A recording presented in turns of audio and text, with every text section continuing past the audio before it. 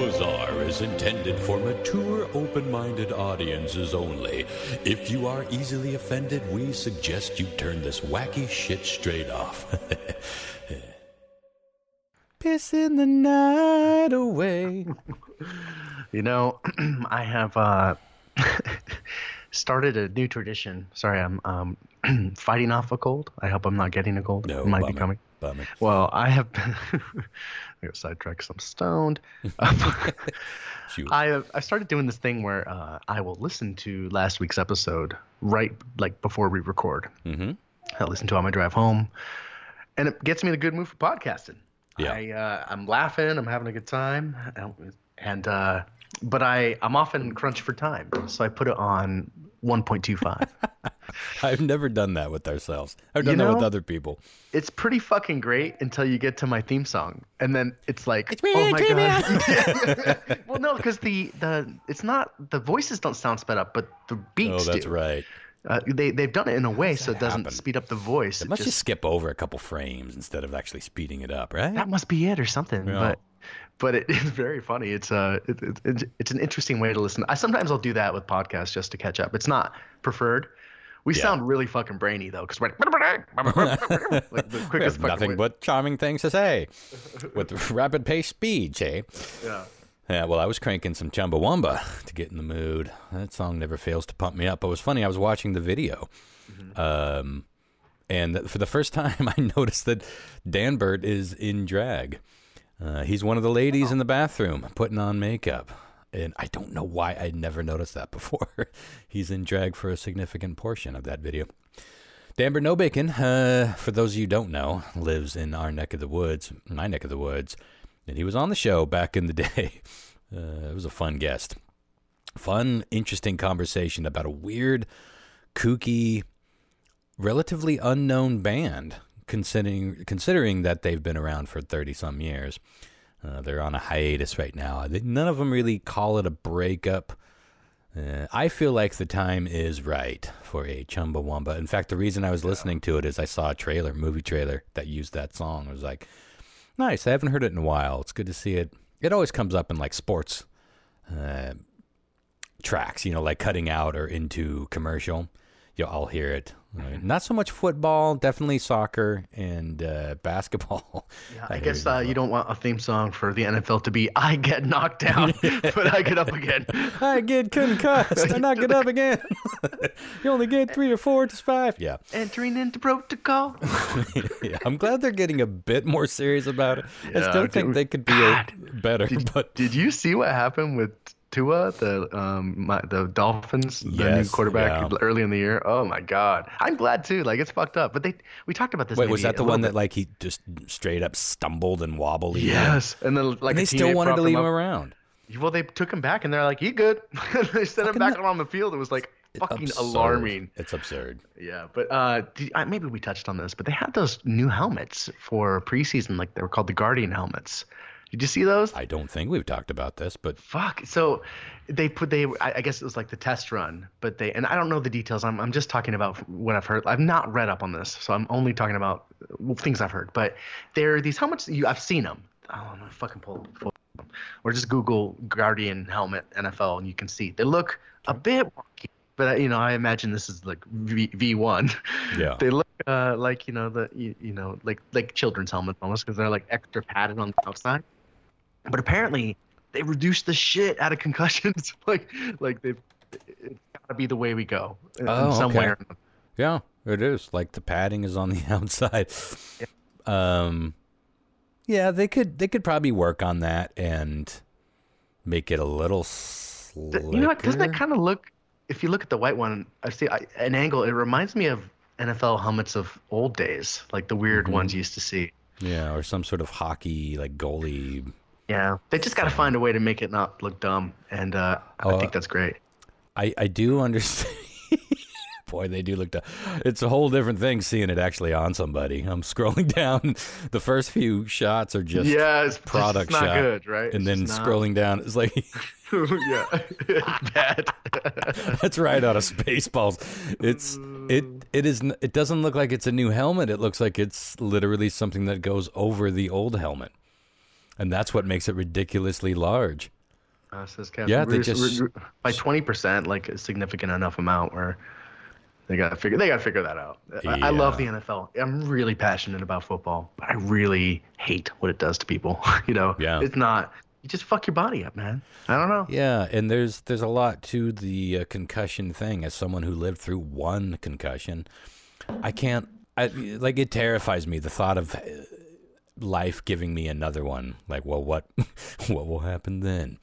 Because one was fucking traumatic, and almost a decade later, I'm still feeling the fucking concussion repercussions, and it changes you forever.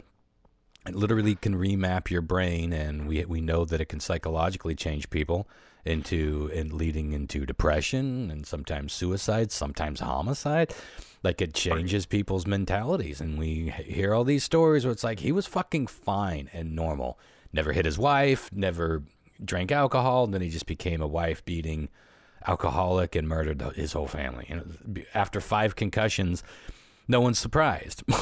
It's just like, and that's nothing, especially in the old days, And a lot of those people didn't live long lives between that and the steroids that I know they're still steroiding, but some of the shit that they're pumping into their bodies back in the day.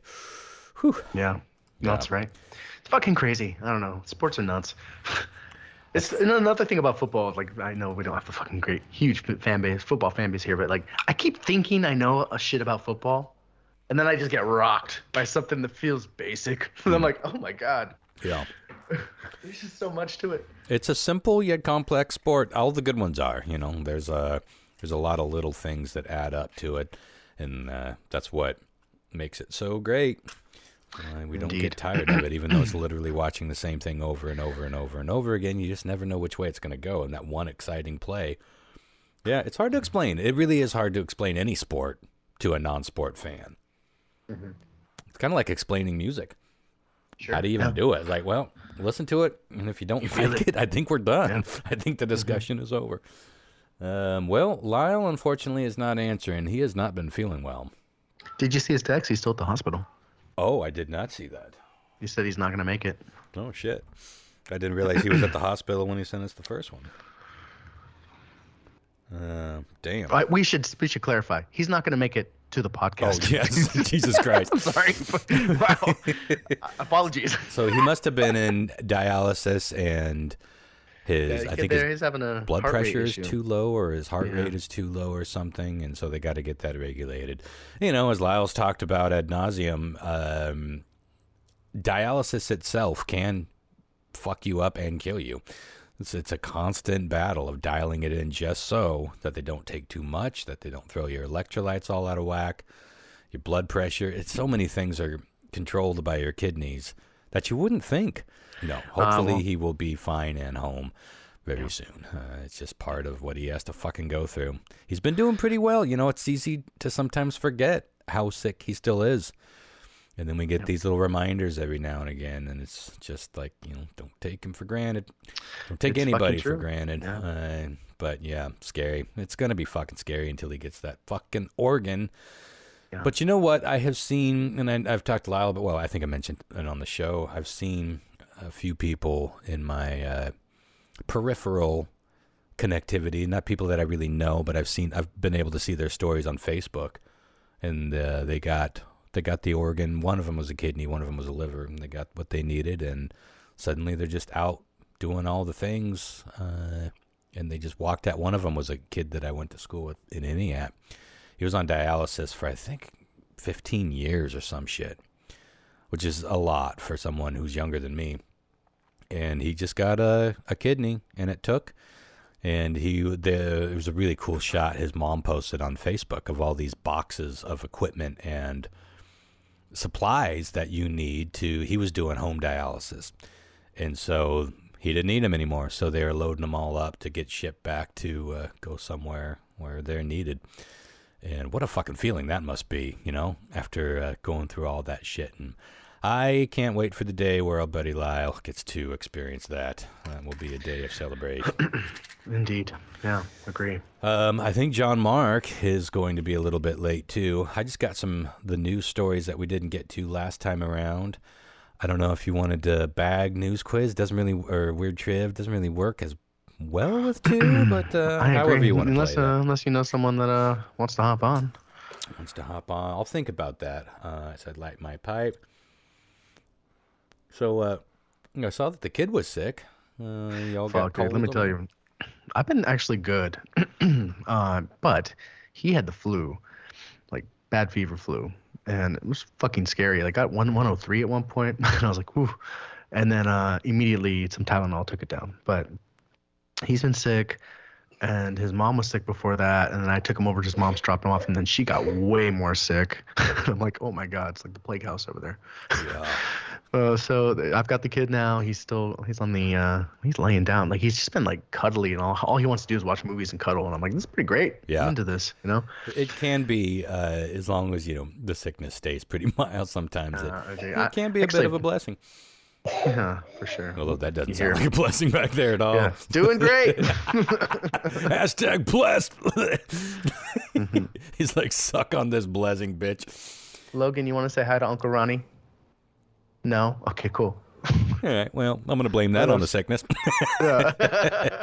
Oh, yeah, he's sick as fuck. Straight up said, now. Yeah, it didn't sound like it was through the sound of misery.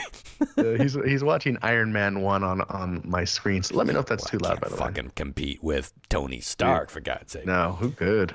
I was just reading an interesting article with... Your Uncle Ronnie builds robots, too. You want to see him? We got one in a Ziploc bag in the junk drawer. When's it come together, Dad? This looks like a nightmare who died in our drawer. I was reading an interview with Tony Stark himself, Robert Downey, and he was kind of responding to, I guess Quentin Tarantino kind of went on a little rant about the Marvelization of cinema these days, which I think, as you might know, I'm kind of on that team, because it's like, if you got 9 screens in your Cineplex and 8 of them are all Marvel movies, what aren't we seeing? He was kind of agreeing with it, but saying, defending it to some degree too. I thought it was interesting that he didn't just full on go, fuck that Tarantino guy. I understand the sentiment there, but the logic is so fucking backward. Like, there's never more than one Marvel movie at the theater at a time. They release one a quarter or one every 6 months, you know? Yes, they kill it every fucking time. But there's never, like, more than one, you know? There's not, like, you know what I'm saying? Unless he's saying, like... That was my way of phrasing it.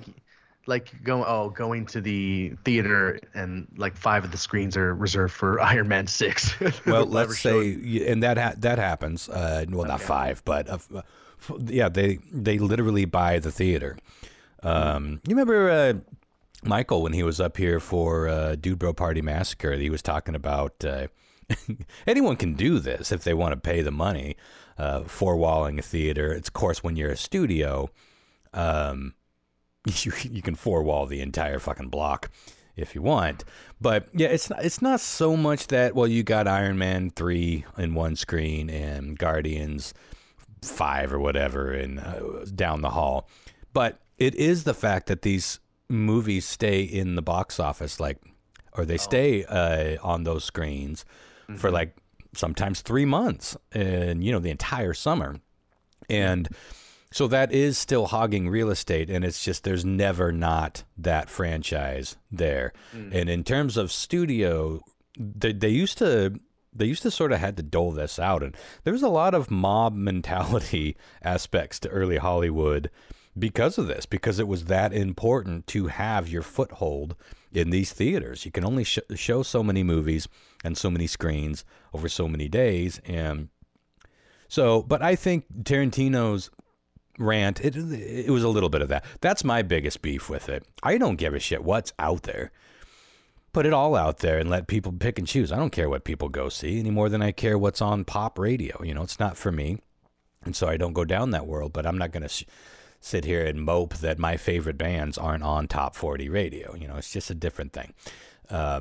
But I think that a lot of his, when people start weighing in that it's not auteur stuff, that's where I get a little eye roll. It's like, well, who fucking cares? Half the shit that was always coming out of Hollywood, most of the shit that was always coming out of Hollywood was not auteur stuff.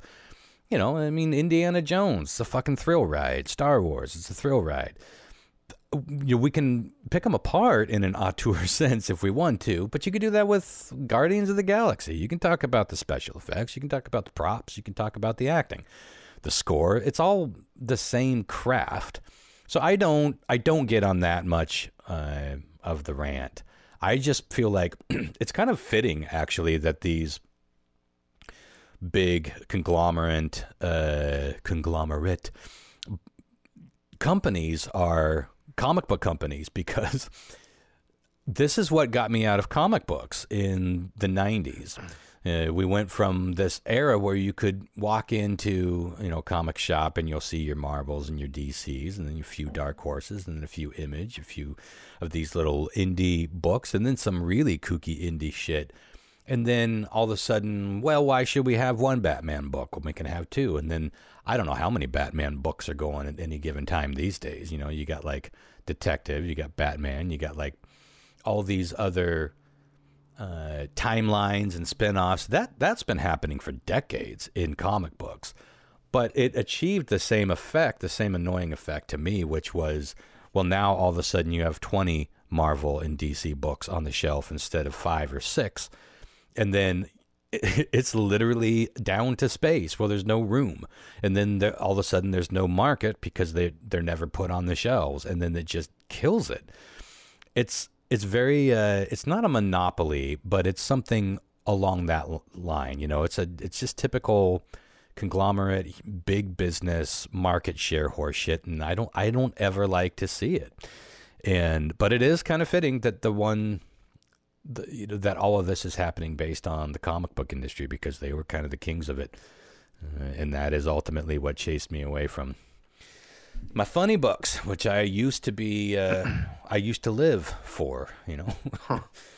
You know. Anywho, ultimately, none of these are life or death scenarios. But I feel like someone was talking the other day, you know, oh, I know what it was. So I just did an art market. I don't know if I was talking about that last time. The timeline's all messed up. This last week was fucking bananas. But I was part of this little sort of art market on the street, and it was a huge success. And I sold a bunch of little stuff, you know, made a couple $100. Definitely well worth my time. But more importantly, just hundreds of people came to this thing, and which is a huge success for a first-time thing. But I had all these conversations, and some people that were related to the guy that owned the drive-in and all the other theaters here in town was asking if I still had the drive. You know, I made a little replica sign of the drive-in. It sold in like 5 minutes, so that was long since gone. They were asking if I still had it available, but that started a conversation. It's like, yeah, everyone wants the drive-in to come back. That one's never going to come back because he won't let it. But I keep thinking there's some piece of technology that's just right around the corner that is going to make movie watching a completely different thing, in a communal experience. Something where you won't need a big screen. You won't need even a big room. You can maybe do a pop-up drive-ins here and there without having all that equipment. It'll definitely be something, probably a combination of projection, 3D type stuff. I don't know what it is. I don't know what it looks like, but I do feel like technology, as far as watching movies goes, hasn't really advanced as much as a lot of other things have around it. So I feel like there is going to be something special coming that might bring back some of that. I can half picture it, some sort of futuristic thing where you could just do a floating screen in the middle of nowhere and do a pop-up drive-in. People do that, but you got to get that giant inflatable screen. You got to get the sound system. You know, I think there's something around the corner that might make that a bit more practical. And I think that could actually revolutionize a new independent film movement, because they got no play in today's modern society in the theaters dealing with Marvel or any of the other studio shit for that matter. Yeah. Hey man, speaking of you selling your shit, Your Dick's Drive-In thing was great. These little marquees and false buildings you've been doing are fantastic. Thanks. You know that the Dick's Burgers eat a whole bag of dicks. That was a commission by our Ben. I saw him post photos. Hey, do you think you could do the front of the castle if I commissioned you to?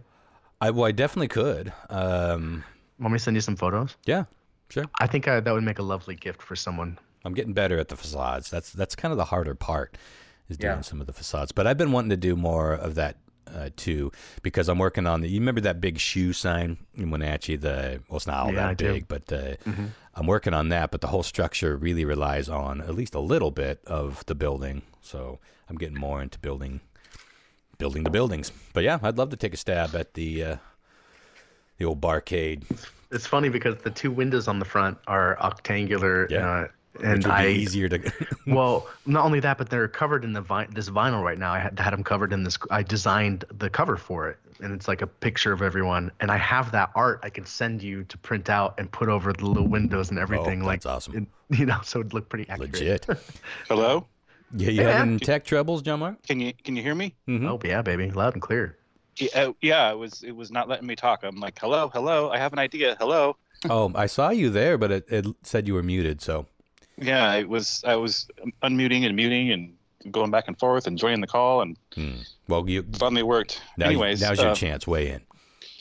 I was thinking like maybe they could do it with like, you know how they have those drone fireworks and stuff now? Mm-hmm. Which are getting incredible. Maybe they could do it with like some kind of like drones with LEDs that you could like use the drones to make like a screen in the sky. You know what I mean? Oh. And then have the giant LED screen. Yeah. Yeah. That's basically what they do in Vegas. In that. Yeah, it could move around, and you could have like moving shit on there. I don't know. I don't think it's there yet, but I think it's possible. You know? I was combining the old and new technology with where you were going. I was thinking, we'll just get 4 drones to hold a corner of the giant screen. They could just float in the sky instead of having to rent that big machine. But no, you could have like you know how they have those big screens up like of the casinos and stuff. It's all LED lights, you know. Mm-hmm, mm-hmm. And they could like attach something to the really drones that when you had them in formation, it would make the screen. You know what I'm saying? Well, like I said, if you think about how far, we've had 3D and 4K, and we've had some advancements, but in terms of how films are really thought about and how films can be watched, hasn't been a huge leap into beyond just sitting in a room with watching a screen or in a parking lot watching a screen. You know, some variation is coming. I can just feel it in my bones. Anywho, John Mark just texted. Won't let me talk. That's funny. That was even your text got delayed on my end. Anywho, what the hell's going on? Should we get on to some of my news?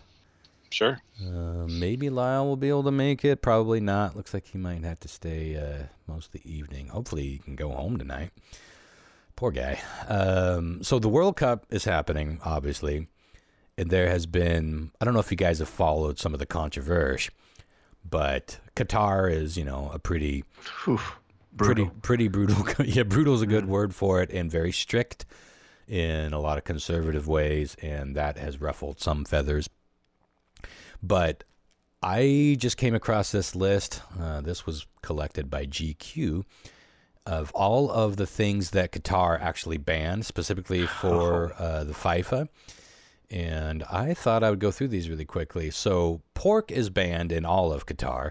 And no pork-based items will be on the food menu. Ham, bacon, sausages. Only meat that is considered halal will be served. I don't find that too shocking. If you have a country that is largely religious-based, and this is their biggest religion. I want to be clear. Like, I'm not saying that this country is fucked in the head for having all these rules.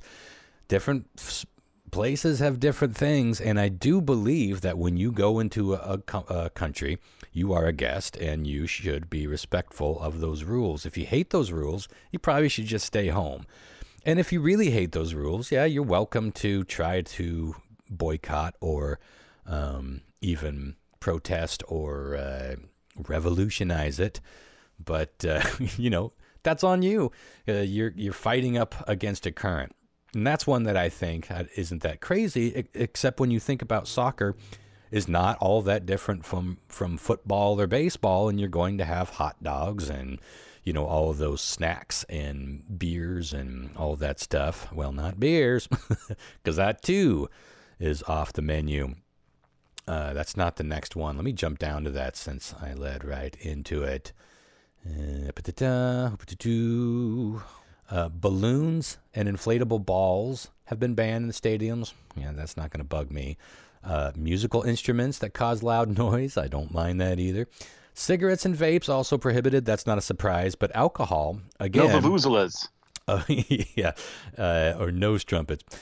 But, you know, alcohol is a massive part of stadium life. So that is an interesting one. But here's what's even more interesting.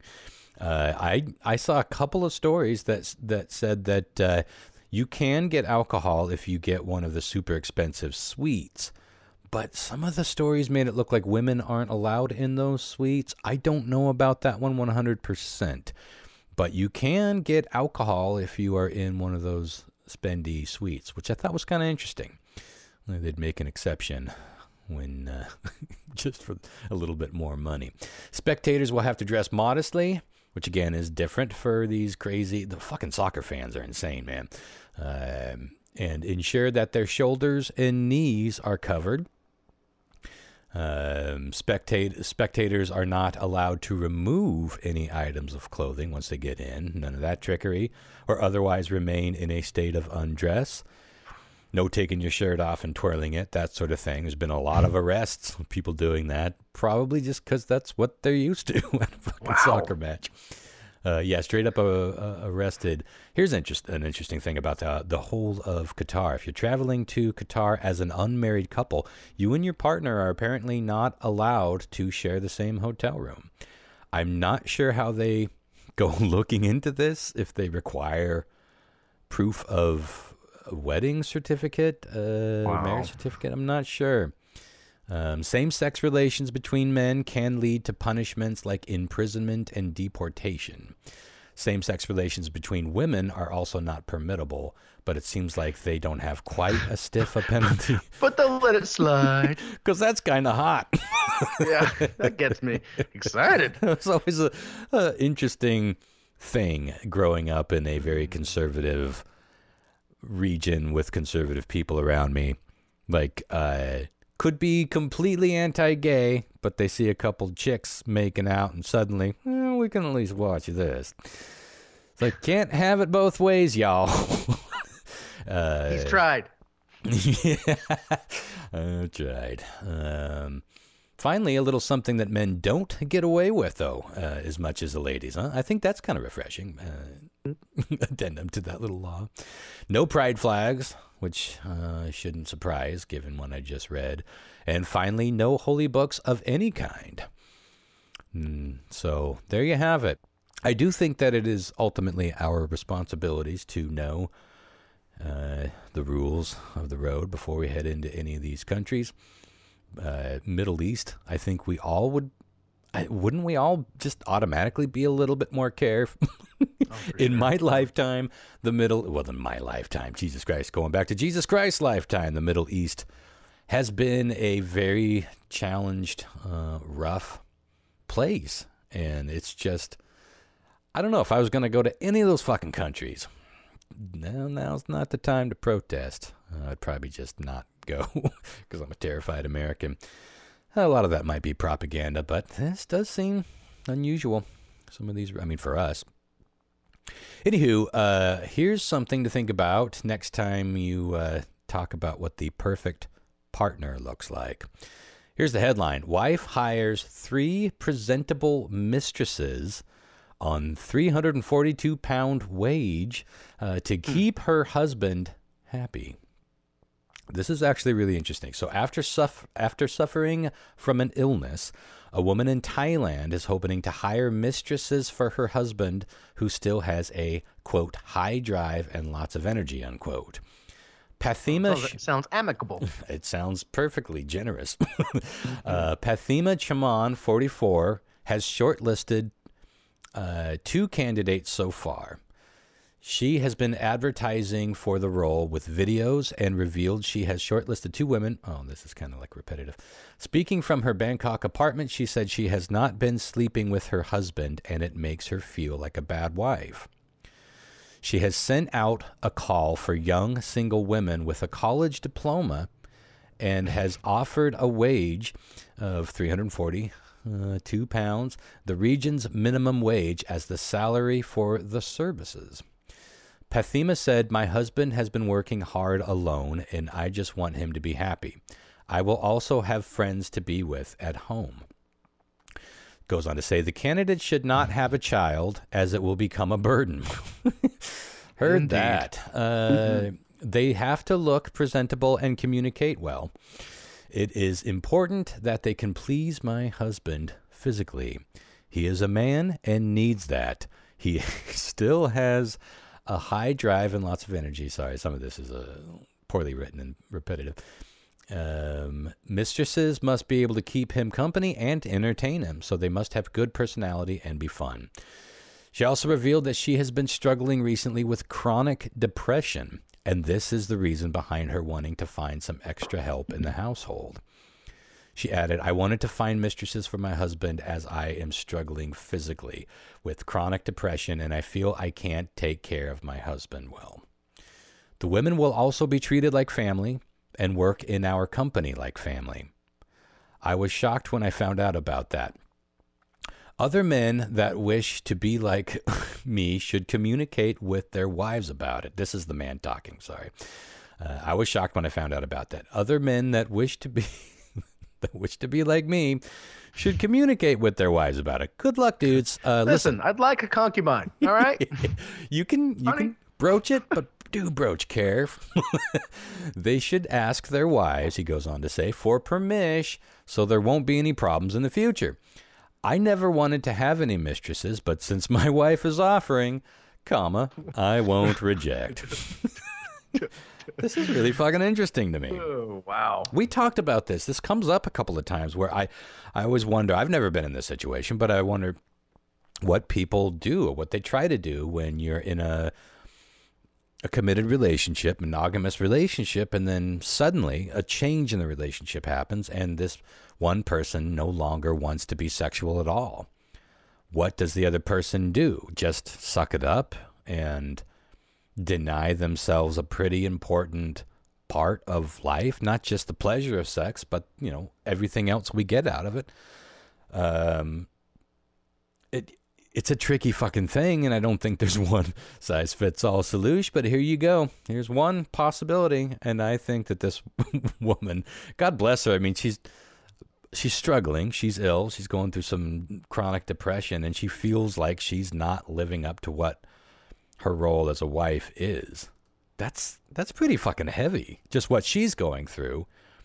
And I'm curious to get like a follow-up on this a year down the road, once the couple of mistresses join in on this team and see where they end up. I hope all the best for both of them. Yeah, no doubt. All 5 of them. And from the Partner of the Year award to possibly the worst partner, Ev. Fellas, if you are having troubles getting or keeping the old soldier at attention during a session of lovemake, there are, in fact, things you can try and or take. Do not do what this woman did to her boyfriend when he was having the strugs. This is straight off the mirror. I'm just going to read the whole thing. Brace yourselves here. A man may never be able to use his penis again after his... God, that's a fucking awful way to start the story. Yeah, everything else. Well, believe it or not, it gets worse. After his partner accidentally, I question that word here, used expanding foam inside his urethra in their efforts to keep him erect during sex. The U.S. patient, 45 years old, was struggling with impotence and had been putting different items into the opening of his penis in a bid to stay firm. But this latest attempt ended in horror when his partner tried to use, again, brace yourself, the straw of a can of insulation spray to keep him erect. So Wait, did she spray it in him? Well, I believe what they were trying to do was simply use the straw, which, by the way, folks, is usually removable. wait a second. Left it attached to the can of insulating foam. Just inserted it and was like, well, time to pull it out. And she just grabs it by the fucking trigger. It's probably exactly how it went down. The unidentified partner said she accidentally hit the button on top of the can, sending the foam into his penis, where it hardened immediately and became anchored to his genitals. She's like, success? I saw it. I'm going to jump on this. Like, look, I know this it sucks, but can't waste it. Like, I think we can both agree this here's a medical emergency, but let's utilize it and then get help, huh? Doctors, again, brace yourself. It does just kind of get worse and worse. Doctors had to cut a new opening between the man's scrot and his anus for him to urinate, and said he must pass a psychiatric test in order to qualify for reconstructive surgery. I don't know what that's about. I think that this guy needs to see a shrink no matter what after this experience, but I don't know why you need that. His fucking dignity. Some things cannot be rebuilt. Fail. Scans revealed. Now, there are photos. I'm not going to send you. I did want to assault you guys, but you can look this up. The pieces that they pulled out look like flaming hot Cheetos. They're blood-tinged, flesh-tinged, misshapen oblong chunks of hardened foam. Extrusions. Oh, Jesus Christ. Scans revealed several masses of hardened foam measuring up to 4 inches long, and the man was rushed into surgery. Medics managed to remove the foam from inside his bladder, went all the way up, but the procedure on his penis proved more complex. Doctors initially approached the task by trying to grab the foam and pull it through the penis using specialized tools. We're going to need the number 6 foam pullers here. But this proved impossible, and the team were forced to carry out perennial urothestomy, creating a new hole. It's basically like a tracheotomy for your nooch. Creating a new That's what hole. happened. That's what our dog has. Oh, Jesus Christ. Even Literally. a dog shouldn't have to suffer this. Yeah. Between the scrotum and the anus to extract the remaining foam. To complicate matters, the man also suffered from urethral stricture disease, where the this is hard to say, where the urethra scars and narrows. Due to this condition, the scar tissue anchored the foam in place and meant it was impossible to remove through the penis. In an alternative op, surgeons created a new hole behind his scrotum to expel the urine, diverting his original urine stream away from his penis. Never even gets to his dick. 3 tubes were then put in to help him urinate following the operation, which was an initial success. The man is set to have more surgery to repair his urethra, but as I mentioned, he has to pass a psychiatric assessment first. I'm not sure what that's about. Maybe to see like if this is all a waste of time. Make sure that he's not going to do that again. Yeah, if he's not just crazy for trying this. But Jesus Christ, son, pills exist. Or just go down. just entertain the gal. You know, there's other things you can do. Good God. Or at the very least, take the straw off the can. I thought that was incredible. I could not wait to bring that one for y'all tonight. And if you are up for the photos, good luck. They're out there. They do look like flaming hot Cheetos, though. Mm-hmm. Chris, are you there? I see you're muted. I want to make sure you're here for this one. I'm here. Does it have something to do with fish? I'm Sure, making the sure does. I'm not here. See ya. Well, it's kind of cool, though. A massive shark graveyard actually was just found near India. A team of scientists have discovered an ancient shark graveyard teeming with teeth hidden over 5,000 meters below the surface of the Indian Ocean. Some of the teeth are thought to be millions of years old and may have belonged to the direct ancestor of the Megalodon shark. As reported by I Fucking Love Science, marine scientists made the find while conducting a biodiversity survey around the Cocos Island? Cocos Island? In a remote part of the Indian Ocean. During the voyage, the crew dropped a weighted net from the side of the research ship. The research ship was called Investigator, to dredge material from the ocean floor. According to a post on the Australian Commonwealth Scientific and Industrial Research Organisation website, despite only sampling a small area of the seabed, the crew were surprised to discover a haul of over 750 shark teeth, some of which, again, are many millions of years old. And while the teeth discovered in the grave didn't belong to the Megalodon, am I saying that right? I think I always say it wrong. Megalodon. I think, Megalodon. The researchers do believe that they belong to its direct precursor, a shark that grew to around 12 meters in length. What do you think about that, Chris? You on team that? Does that at least sound kind of cool? No. No. Not even a little. I mean, like, no. No, I mean, that's cool. Think of not around now. Think of everything that those teeth tune on in over the last, I got to say, more than any comment that I personally got from last week's episode, including a text I literally just got about 15 minutes ago while we were recording. People were very captivated with Tune. They're on Team Tune. Didn't one of you look it up to see if it...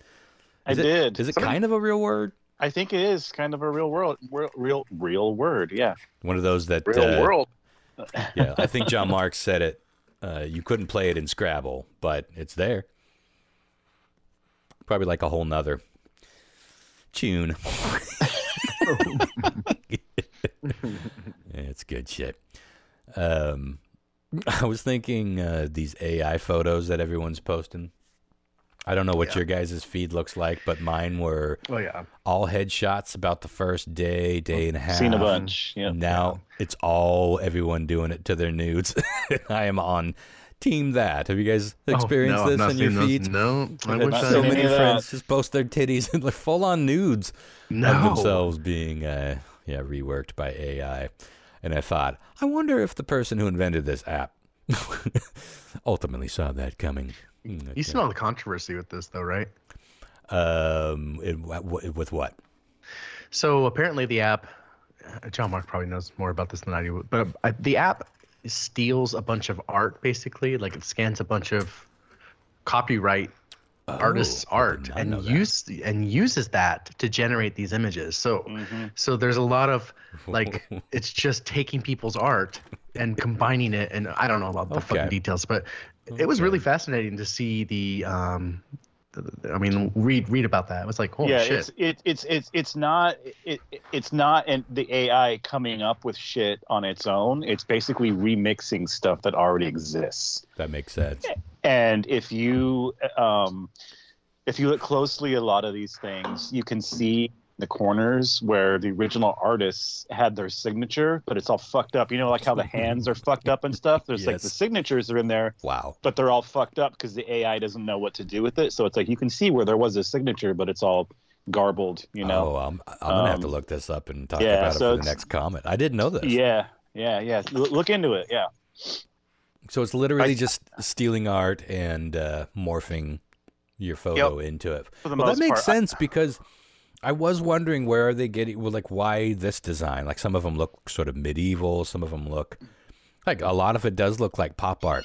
I saw somebody posted a meme along the way that said these AI creations just look like all of the shitty art that no one wants to buy on Venice Beach. And I think a lot of it is like a lot of it is kind of like that. I mean, I think that's a little harsh, but you know, it's that sort of seaside town art is how a lot of it looks to me. Some of it looks pretty cool, but probably the stuff that looks the coolest is the stuff that it actually stole from an actual artist and just remixed somehow. Yeah. I do. I have enjoyed watching them. I never get behind any of these app trends, but I've been enjoying it even before it got to the news. But yeah, now it's just tits and ass on my feed, and I'm like, huh. Well, there's kind of your titties. There's kind of your ass. Interesting. It's all. It seems like all new technology dating back to, geez, like probably like the invention of the pen and pencil or whatever, always devolves into boobs, some kind of porn. Boobs and wieners. How can we use this for porn? We're simple creatures at the end of the day, even our AI. Let me do one more here. This is Vic Mignogna back in troubling behavior. Oh no! Yeah, our boy. This is weird. So apparently, wiped the right way and made some better choices in life. He started out good. He was a firm front to backer, and now he just can't seem to stop. Well, the headline is he apparently exposed his little Vic on a recent live stream. Now here's the deets. Not a ton of details here, but this is coming from CBR, Comic Book Resource. Twitter user Ren Famous posted a video clip of the incident, which occurred on December 5th during what the Post calls an all-female right-wing YouTube stream. One woman is talking about her pet cat, and Mignogna smiles and appears to move his camera. The camera pans down and reveals that Mignogna has no trousers on. The stream host quickly cuts off his video and says, "We lost Vic," as all three women laugh.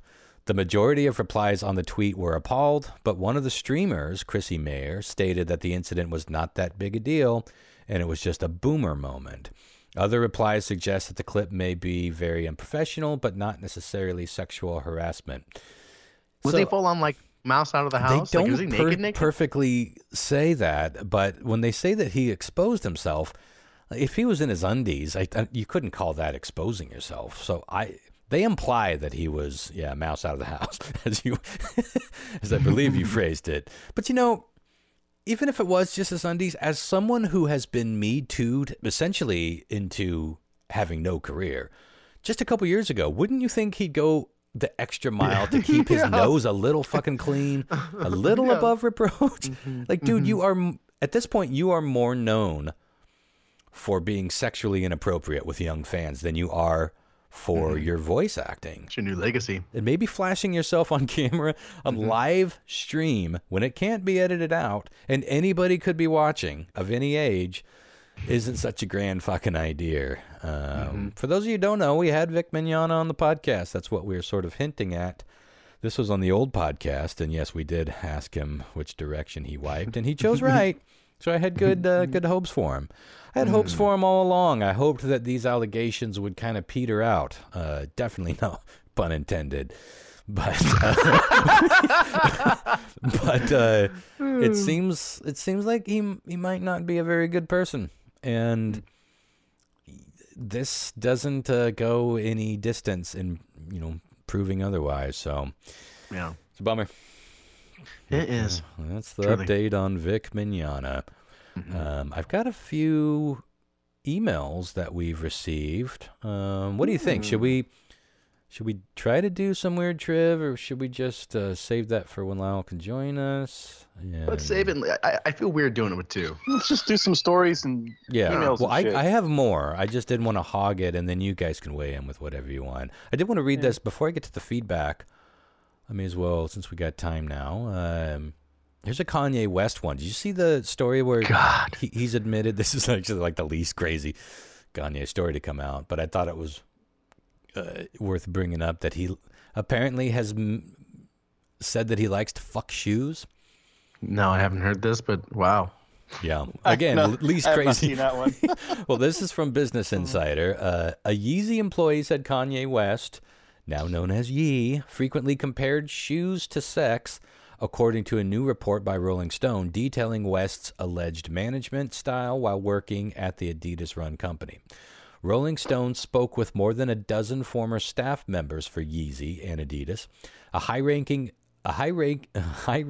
employee told the news outlet that during a job interview in 2018, West interrupted a candidate to tell her, we create products of passion. I literally want to fuck my shoes. That's how good they are. Hyperbole or no, the candidate did not confirm or deny the story, but the employee said West made at least 10 comments to other colleagues about a shoe that West or a Yeezy consumer could ejaculate into. Quote, not a sex toy sneaker, but something that you were so into that you would want to have an intimate relationship. He'd be like, literally, fuck. He would be very clear on what that meant, the former employee said. So there you go. Again, it's almost like, yeah, it's fucking Kanye. What the fuck is the matter with this guy? What is he doing? He was just on Alex Jones with the no neo-Nazi. And I don't know what this guy's going through. About Hitler, yeah. I don't know what this guy's going through. I don't know if it's a game, if he's really this guy, if he's just crazy from all the fame, too young. Was he always this way? I think a lot of people are weighing in on him, like literally, like psychologically. He is bipolar, and by all accounts, he's not being medicated. And there's no one around him that is like, hey man, maybe you should, do the things you need to do. Yeah. You know what I mean? He's like surrounded by Yeist. He's surrounded by sycophants and yes people. And but still, he still is. That's what's crazy. Like, I get that 20 years ago, maybe he wasn't quite around, but 10, 15 years ago when he was really busting out on the scene, he was fucking huge. Yeah. And really well respected and thought to be this new genius of the new sound and really changing the way of modern music. And he did in a lot of ways. But this does feel like mental illness more than anything. It's interesting because we talk about a lot of these people that I think most of us agree have at least troubling opinions and are doing troubling things. And some of them just seem like, no, this is their politics. I don't agree with it. I think it's scary. I think it's terrifying where they want the country to go to, but they're just a dipshit. Or we just greatly disagree on our political backgrounds, religion, whatever. This seems different. Like, I have a hard time buying that he's really there, but I don't fucking know. Yeah, it seems like he has something that's not being treated or managed currently. It's sad and weird. But that's not like. There's also things that he is saying that has nothing to do with that. It's just like something that is inside him. He really seems to have a problem with Jewish people. You know what I mean? And that's not caused by mental illness. You know what I'm saying? Like those things that he's saying, like that's inside him for whatever reason. It's just that he's saying it because he's not, he has no filter now. So, and that's where it's tricky because you want to acknowledge if there is mental illness afoot. But you can't just write him a blank check because he's mentally ill and let him get away with what he's saying and what he's doing. But he is going down a really, really odd and potentially dangerous and scary path. But it'll be interesting to see how it pans out. It still blows me away that so many people in my circle of people have no problem following things or listening to things or people that are directly and openly associated with some of these neo-Nazi people. That blows my mind that we're in a place in 2022 where that's just okay. Where a lot of people just like, they go a little further than I would go, but they're making some good points. I'm like, no, stop. You are talking about Nazis. Like we use that word very loosely in a lot of ways. These are legitimate neo-Nazis that some of these people that he was like, I can't remember the name of the dude that he was actually on. I don't know if it was on the Alex Jones interview. I guess he had this dinner at Trump's with this dude. Yeah. I can't fucking remember his name, but he's a well-known, he's like a proud, outspoken white nationalist. It's okay if we don't remember their names or say them. Yeah, it is. Like, it is good news. Need to. But it was like, there you have fucking Trump having these people over, and I guess Trump and Kanye got into it at that dinner. Did you guys read any of this? A little bit, yeah. Because Kanye, I guess Kanye's considering running for president in the 24 election, and of course Trump has thrown his hat into the ring. It's like, well, he just picture them looking across this gaudy gold table, this like eyes looking like they're joking, and he's like, "No, I'm gonna run against you, and I'm gonna beat you." Yeah, no, I'm gonna beat you. And they just get squinty eyes at each other. All of a sudden, the laugh stop, and I guess that's kind of how it went. It sounded like the dinner did not end well. You know. Fucking bananas, man. We live in madness. I was just listening to Somewhere in Time, my favorite Maiden album, and the lyrics to The Sea of Madness just get better and better. I was thinking about this, John Mark. You know, the tour that Maiden is already pitching for next year looks to be a hybrid of their latest album and Somewhere in Time. Yep. And I've never seen them play many of the Somewhere in, they always play Wasted Years. But or Heaven Can Wait or whatever. Well, do they play Heaven Can Wait? They haven't in recent times, but they used to. Yeah. Maiden always has, and always has had, at least a couple of dud filler songs on their albums. I don't find any of the shit on Somewhere in Time to be filler. I know every word to every one of those songs, and I think they're all catchy. Like The Loneliness of the Long Distance Runner. I don't know if they've even ever played that live. So I'm sure they haven't played. They have.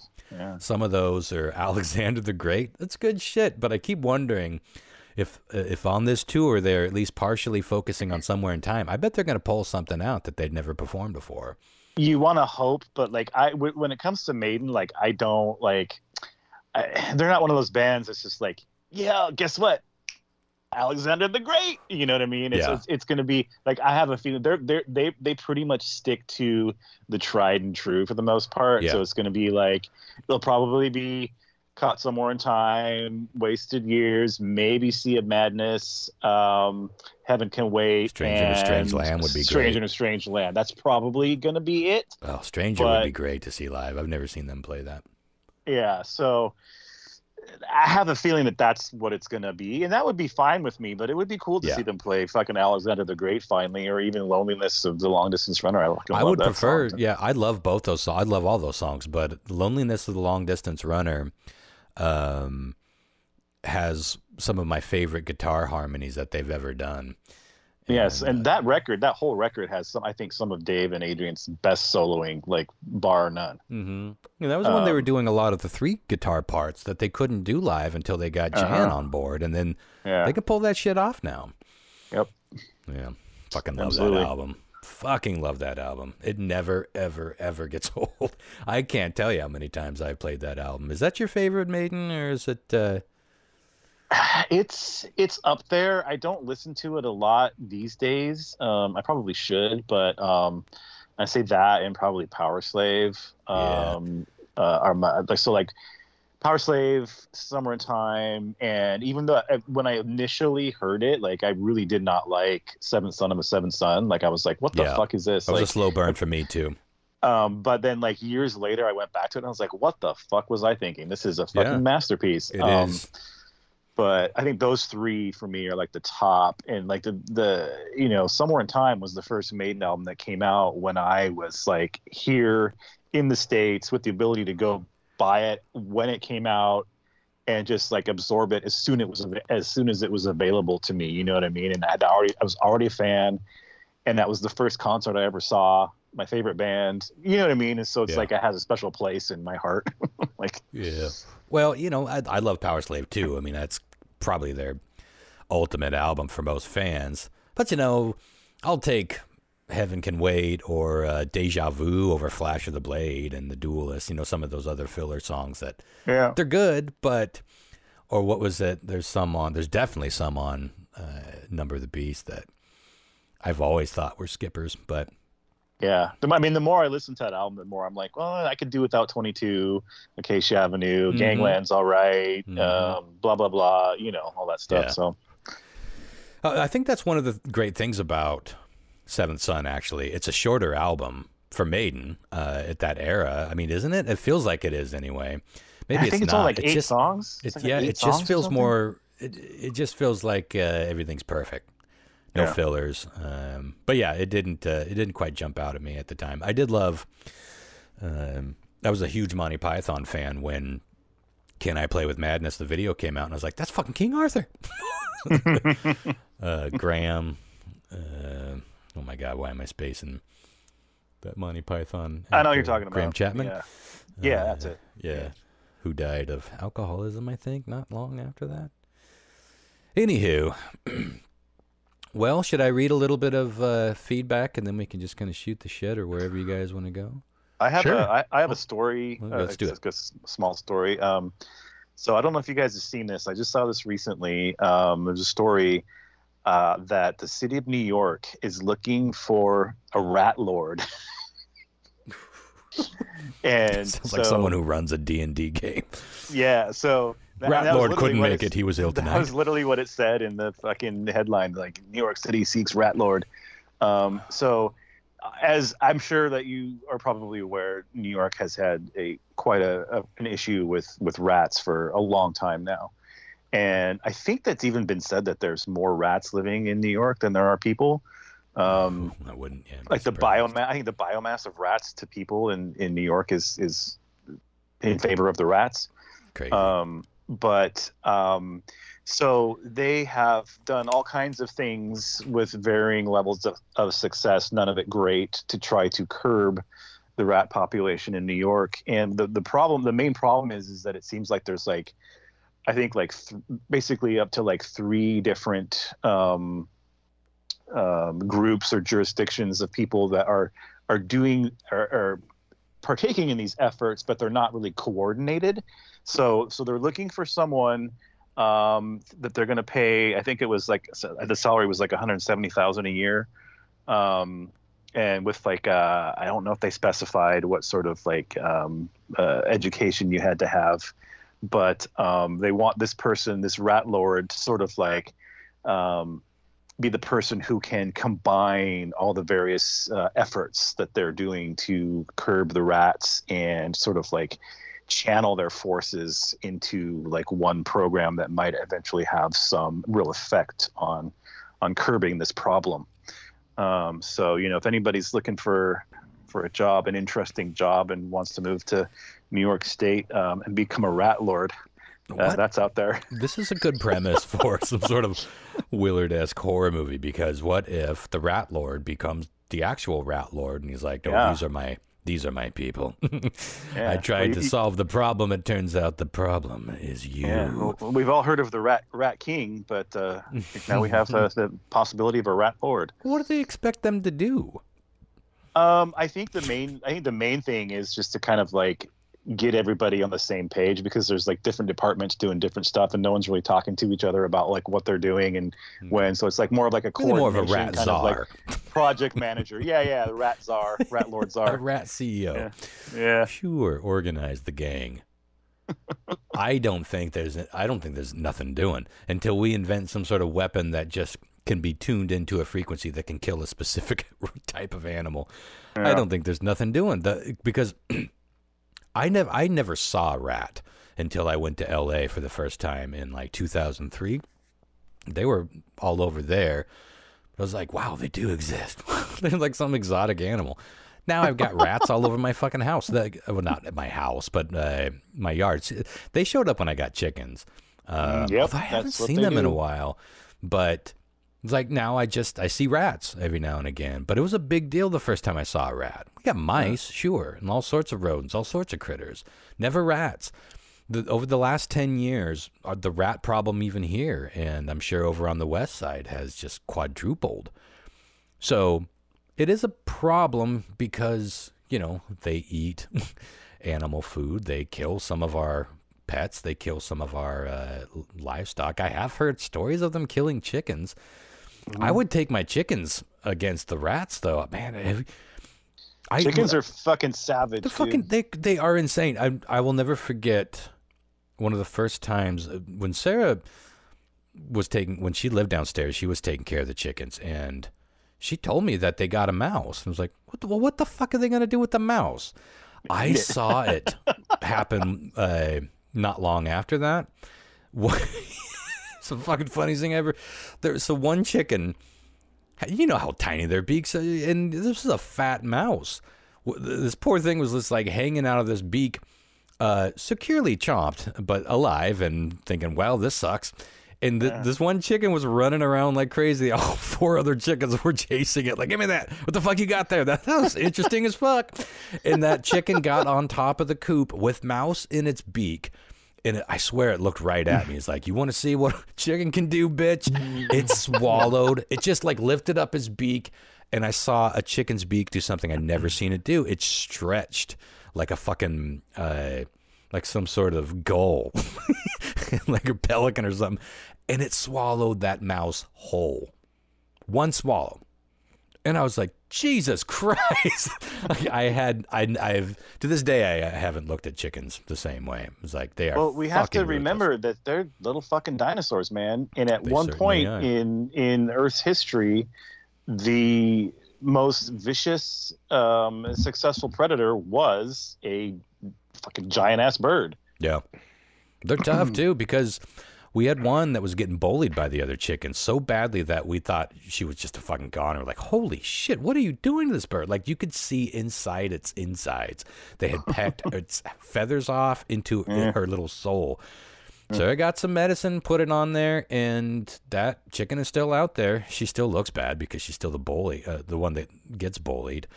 But she's alive, and that flesh grew back. There was another one that I had to move to a different kennel.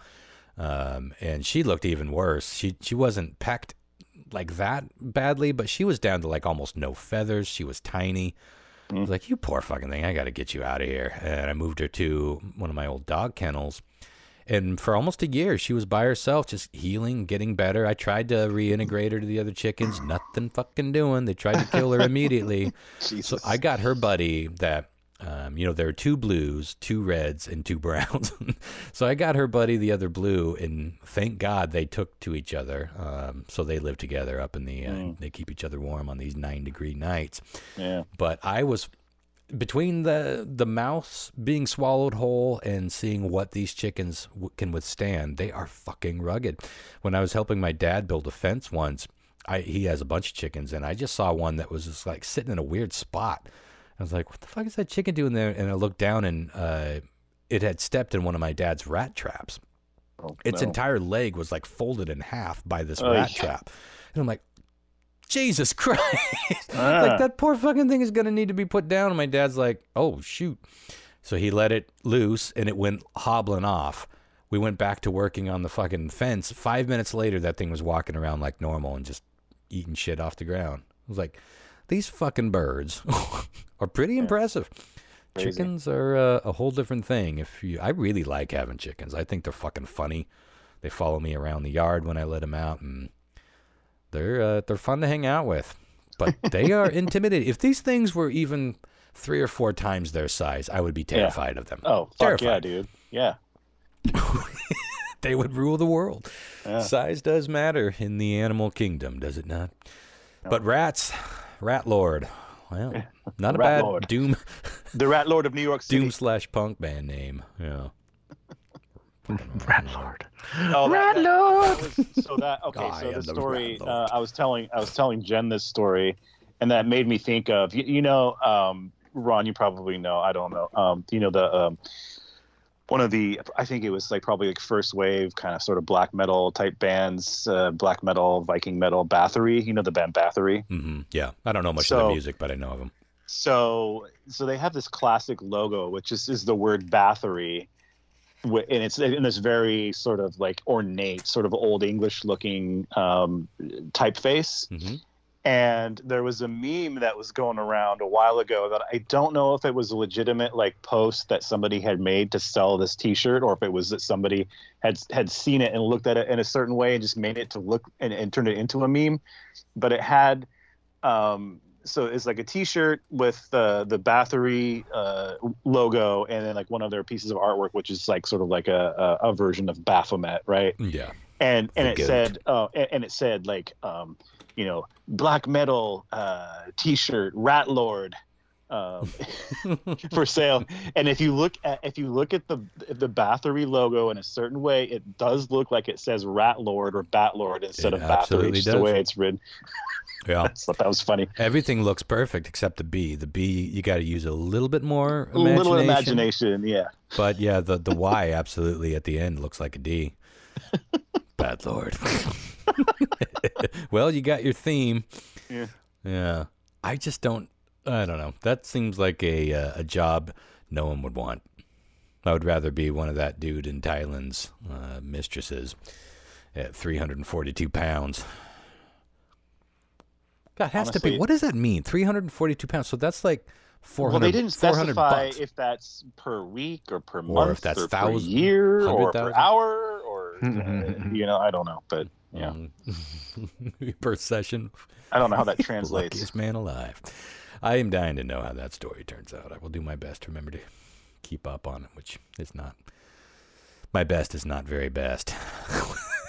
There's certainly better bests than mine.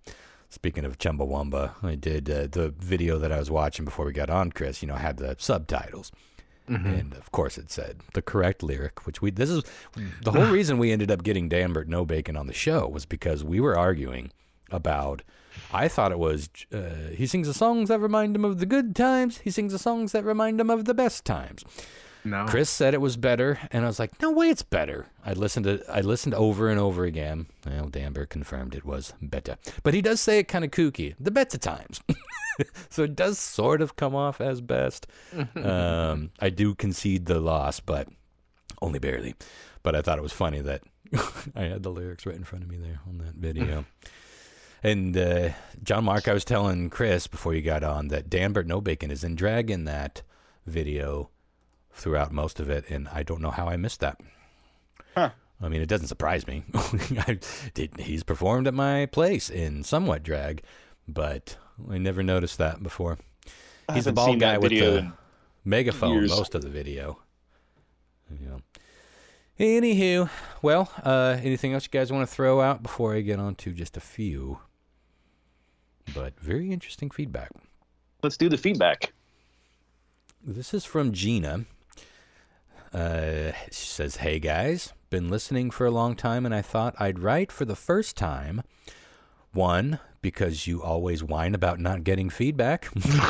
Thanks, Gina. Well, and also thanks. But two, because I have something to say. So years back, I remember my boyfriend and I were in the car listening to the show. He actually got me into you guys. And Ron was talking about open relationships and why his philosophy leans toward that kind of arrangement. I never thought much about it one way or the other, honestly, but my boyfriend scoffed and made a big deal of the idea, thinking that kind of thing never works. And he said something to the tune of, we are meant to be monogamous. Well, ... Last month, he cheated on me. Oh, boy. I caught him in the act in our bed, no less. Ooh. Oh, no. That's as bad as it gets. Does he still listen, you think? Is he like... Well, you know what? If he does, I don't care. Fuck you.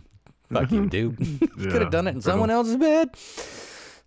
No, that's as bad as it gets, right? I mean, when you find out that you've been cheated on, that there's no good way to find that out, but that is absolutely the worst way. Walking into your own fucking bed and finding them in the act. Goes on to say, neat, huh? And I found out it had been going on for a long time. This is something that I've heard a lot lately, that a lot of people have found out about affairs that were going on for a long time. Double gut punch, for sure. So for some reason, while processing all this, that memory popped into my head. That he scoffed at you for saying many monogamous relationships end in one or multiple affairs. Guess he was protesting too much. Anyway, keep up the good show. We all look forward to it. Love, Gina. Damn, Gina. Damn, Gina. Yeah, that's brutal. I appreciate you sharing it, and I hope you are coping with that as well as you possibly can. And yeah, if your dickhead ex I'm assuming he's your ex, is listening, yeah, fuck you. Listen, I've been in shitty situations. I've done shitty things, but I don't do them anymore, so I'm in a place where I can say fuck you. I'm better than you now. I'm above you. Risen. Anyway. And I'm rising. Yeah, monogamy, God, it's just a fucking, I don't know. I still have a hard time just parking in any one lane. And I think that's part of my problem with monogamy. But my problem with, it's sort of like atheism. Like, even if I question what I believe at different periods of my life, it doesn't mean I want to completely write off the idea of any kind of God or any of the spiritual things that I, at one point, kind of connected to. Mm-hmm. I don't want to write anything off. And it's a similar thing with monogamy. Like, I had some recent monogamy relationships. They weren't terribly long relationships, but they were good. I didn't struggle. There weren't days where I was like, fuck monogamy.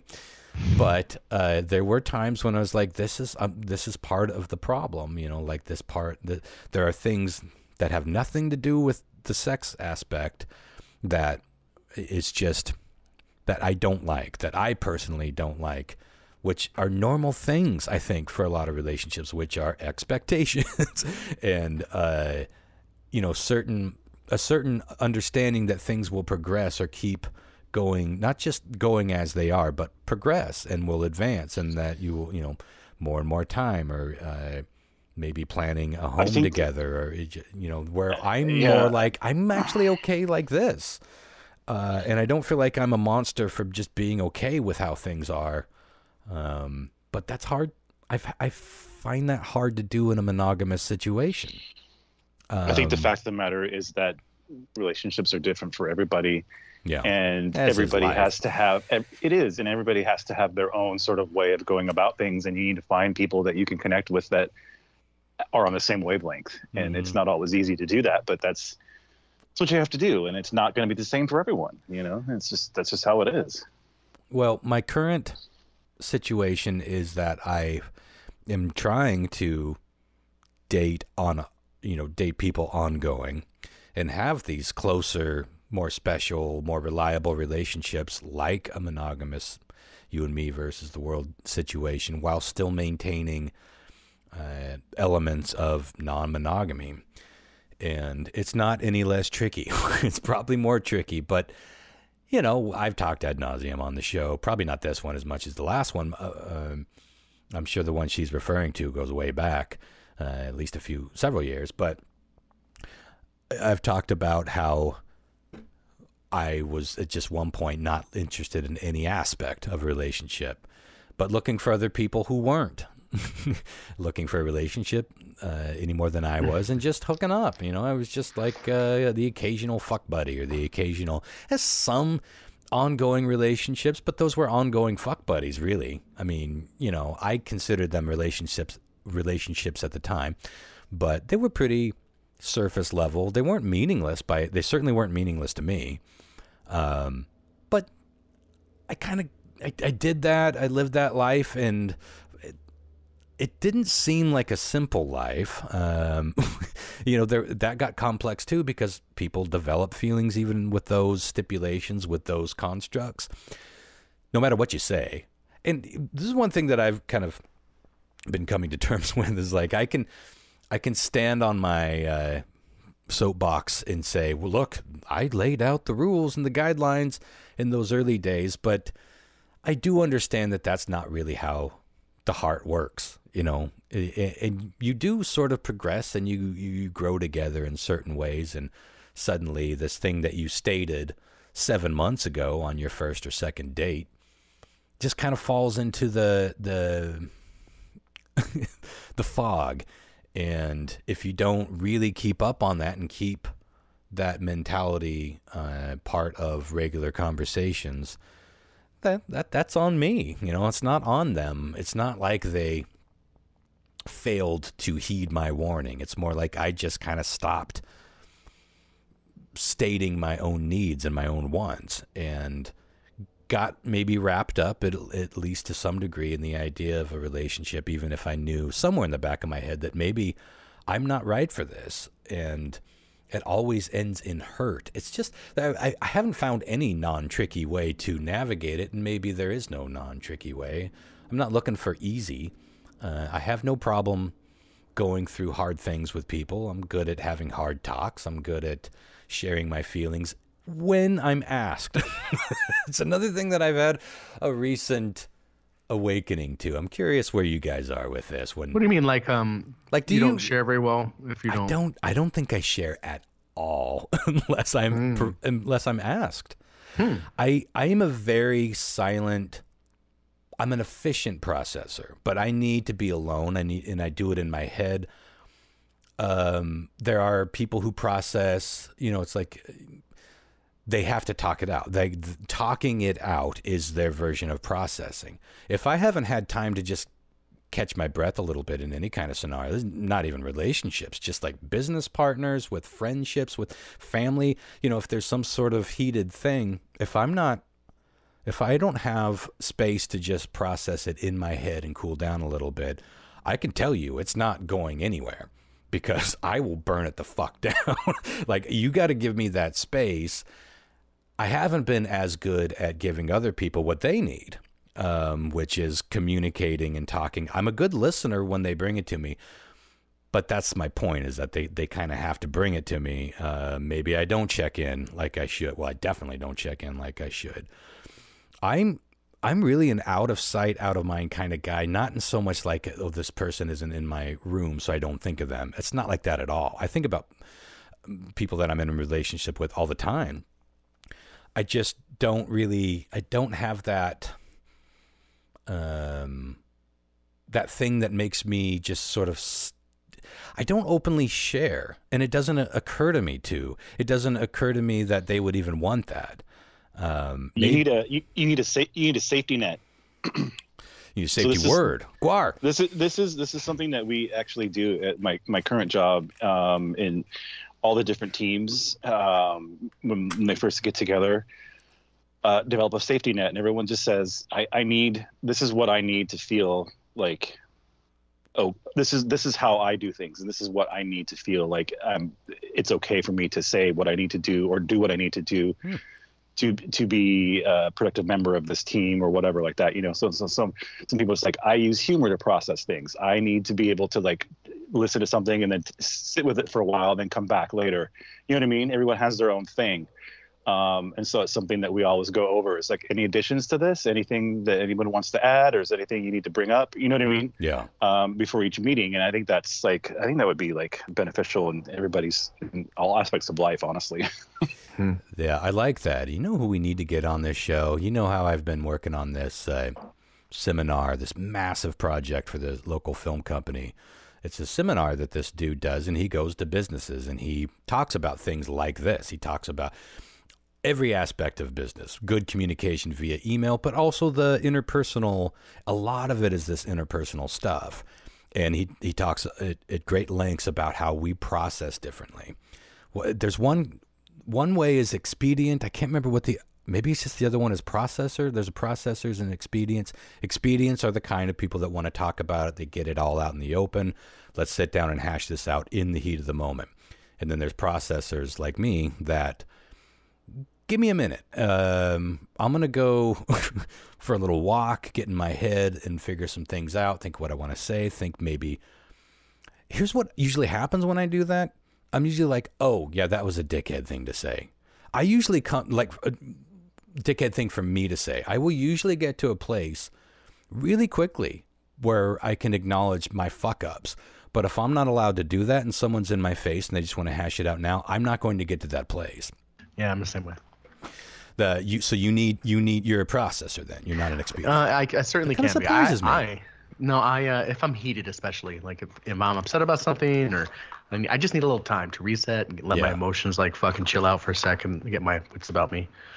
Well, what about you guys? Do you guys, like, if something's on your mind, even if it's relationship wise, do you tend to work them out in your head, or do you share those? Do you automatically share those feelings with your significant other? I am an over communicator. I don't know if that's a thing. I think you can under communicate. What do you mean by that? Sometimes I think I am annoying with how much I'm sharing about that stuff. It's like I have to. Like if I'm feeling upset about something, I'm gonna fucking tell you. Yeah. Or this or that.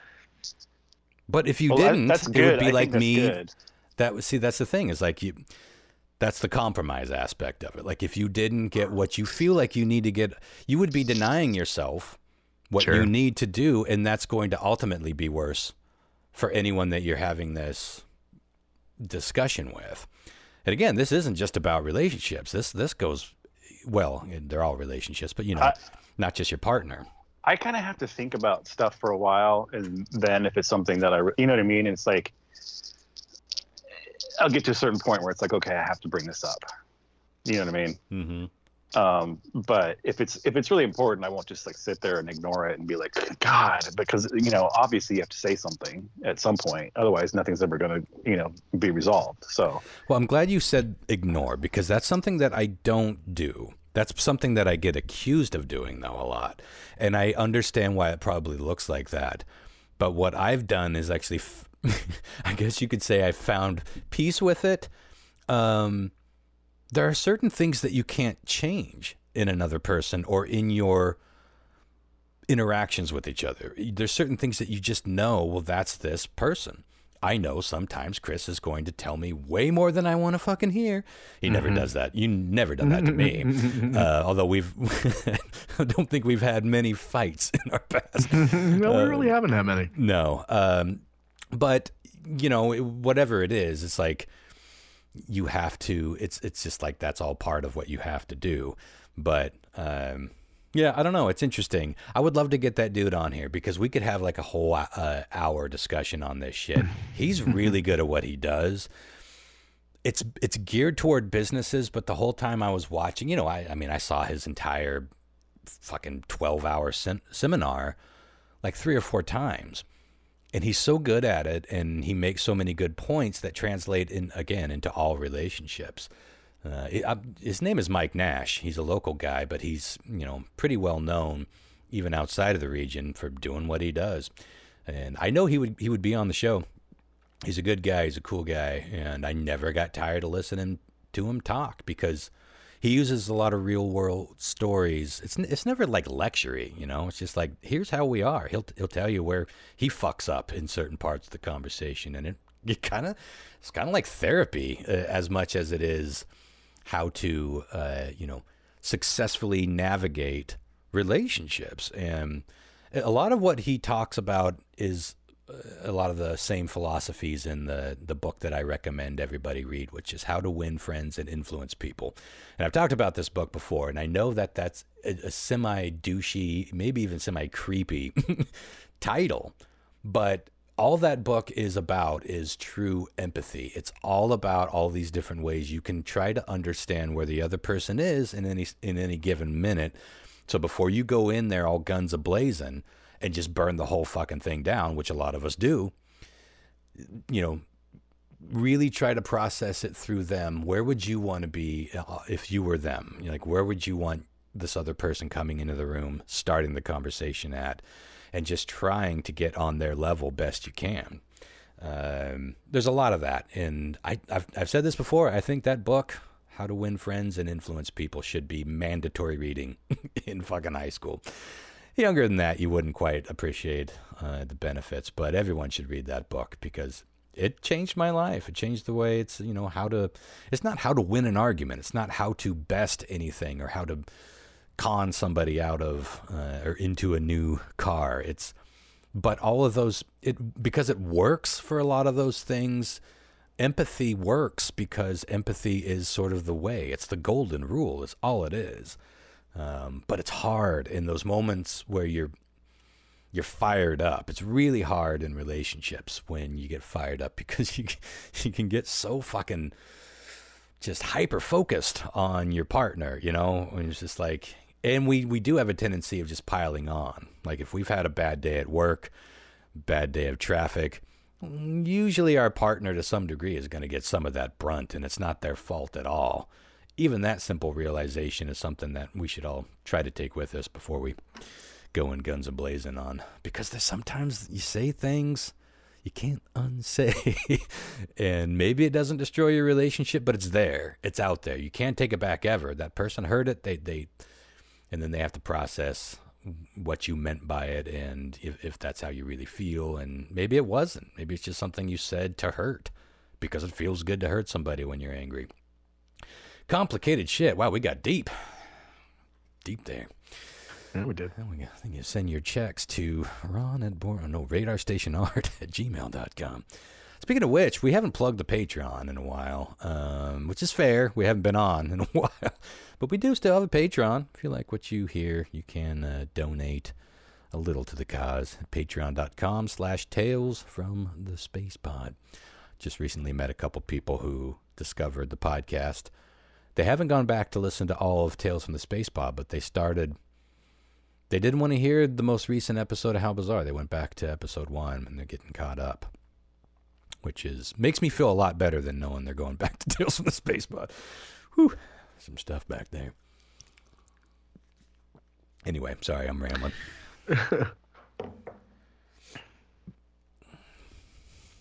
I guess I wasn't cutting you off anyway. It's okay. I just wanted to make sure you guys didn't have. Yeah, we have a couple more feedbacks. Anyway, thank you for that, Gino. Bet you didn't know you get 20 minutes on it. Next, Carrie asks, have any of you ever done something cool but gross that you just had to share with someone? Gosh, had a kid. Well, you know what? Thanks, Carrie, for that. My mind immediately went to like all my dipshit buddies who used to call me into the bathroom to show me how big of a turd they just dropped. I guess for me, I mean, if I'm following the rules, I guess I mean, a few times I had to tell somebody how far I shot my load. Just because there was one instance where it was fucking nuts. Pun intended. I mean, how far? Now I'm intrigued. Like, I had one witness. This wasn't a masturbatory thing. I did have one witness, and she was like, "Jesus Christ!" Your mom was like, "Jesus Christ, Ron, son, we've got to get you to church. You must have pulled a muscle. Get ice on it." How far? Holy water. I don't know how far, but it did. We measured. It hit a wall 6 feet away, and it was on full journey. So it's true. Its true trip could not be honestly tallied, but it cleared 6 feet to get there. That's the best I could do. Gary, that's a great question. I'm dying to know if you guys have anything off the top of your head.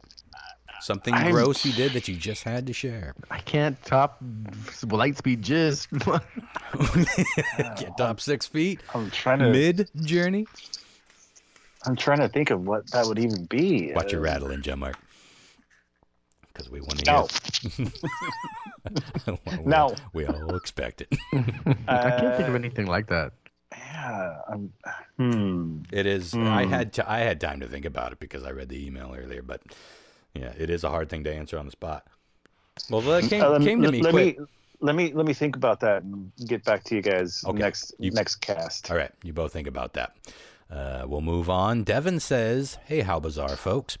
Really enjoyed the episode Rob the Undertaker was on, and I looked up that company that turns loved ones' ashes into stones. We talked about it again last week.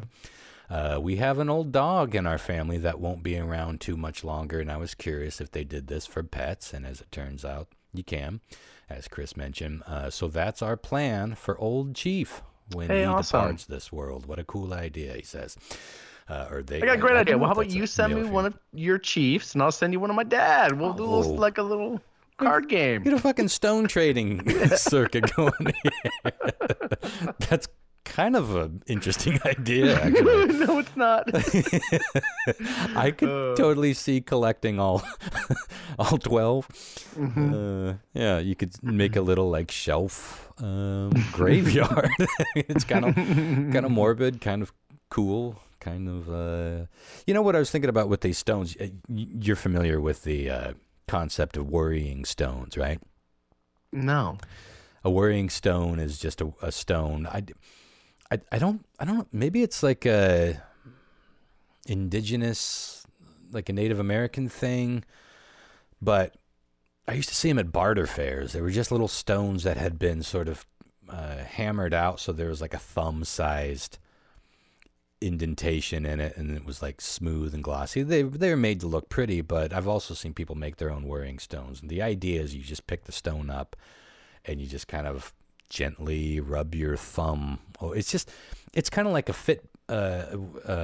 what are they called? Fidget spinner. Fidget spinner before fidget spinners is the idea, where you just sort of get something in your hand. You're sort of doing slight movements.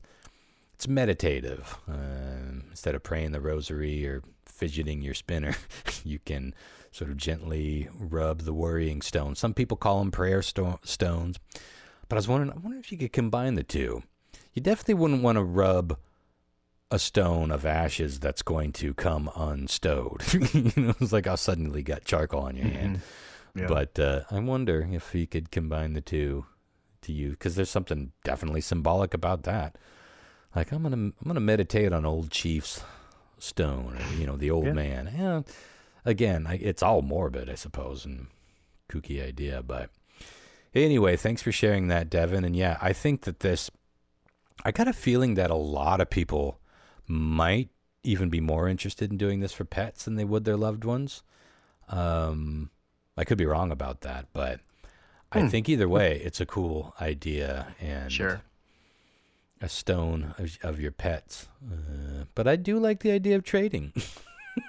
Especially, like Chris mentioned, some of these come out in slightly different tones, sheens, and or colors. So you could get a whole array. I don't think they vary. You're not going to get like a rainbow up there on your mantle, but some variation, and putting a few together side by side, you'd probably really see that. Be interesting. Yeah. Mm-hmm. Anywho, well, that's all the feedback I got, other than, again, constant mentions of Tune. Most people are on Team Tune. Team Tune. They really enjoyed the chat, but who knew? I'm down with it. Yeah, it does. It slides right off. Yeah. Anywho, well, that's all I got. Unless any of y'all have something you want to throw down, or we can just get on out of here. Let's get on out of here. But let's talk about. Let's see. Next week. Is next week magazine week? No. Next week we'll definitely want to do a show. Perfect. Okay. Well, I'll be ready. We're ready to rock. Okay, we're going to try to get some listeners on board, or you think we'll need more than I'm going to try to schedule that, but we could also get somebody just on to have some fun with us, too. Yeah. All right, well, hopefully the Lylester is at least close to being on his way home. But hopefully he makes it. Yeah. He's not going to make it. He's not going to make it. All right, y'all. Right. Well, tune in next week. We will be talking about 9/11. Night, guys. See ya. Bye. Bye.